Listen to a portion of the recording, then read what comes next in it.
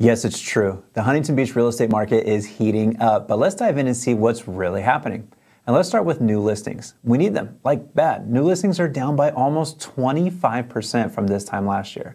That's why you might be starting to hear things about bidding wars again. If you're selling your home, I'm using the analogy of being like the only ice cream shop that's open on a hot summer day. There's just going to be a line of buyers waiting for your home. Now, closed sales. The number of closed sales are essentially unchanged from this time last year.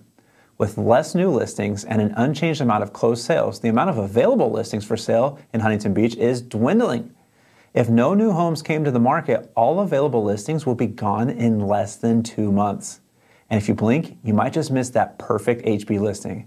Homes are coming off the market quickly. The median days on market dropped to 12 days, and many are selling within the first weekend. Now for the price. The average price for a home in Huntington Beach came in just above $1.5 million. And if you're selling your home, expect to pocket about what you're asking for. On average, homes are bringing in around 99.5% of their asking price. Yes, that means sellers are receiving full price offers, and in many cases, of late, more. And how well is your home doing right now? We're doing free home equity reports to show you exactly that. Click the link below to request your free report today, and I'll see you on the next one.